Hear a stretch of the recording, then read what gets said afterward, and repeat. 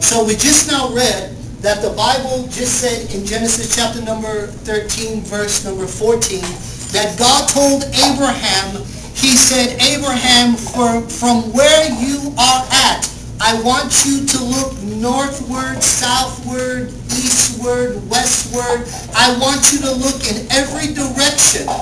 And God told Abraham that whatever he sees, he will give it to him.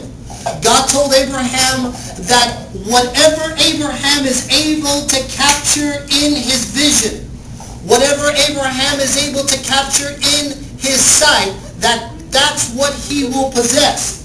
In other words, I told you guys that the way God will grant you with your vision, your dream, your promise, whatever God promised you, that is up to you, to the length and to the depth of what you will possess. So in other words, what God told Abraham, Abraham, whatever you see, that's what I will give you.